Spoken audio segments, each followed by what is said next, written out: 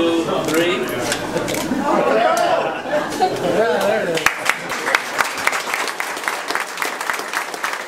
Most of our work is funded by the Corps of Engineers, and it looks at the effects of hydropower on salmon populations.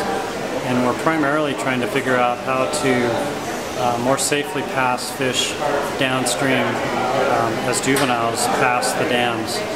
And we've done that in a number of ways.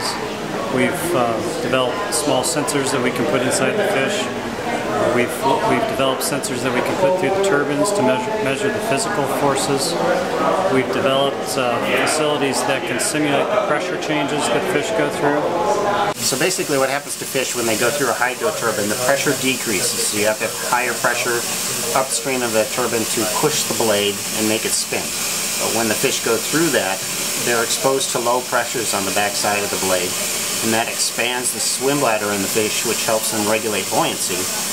It's kind of like a balloon, and if you expand that, then it can crush the internal organs, and it can rupture and shoot gas throughout the body cavity, and that causes a lot of damage. So what we do is we figure out how much pressure can you expose fish to without reaching a threshold where you cause damage. And all of that is designed mainly to allow the managers of the hydro system to more efficiently and more safely operate their facilities.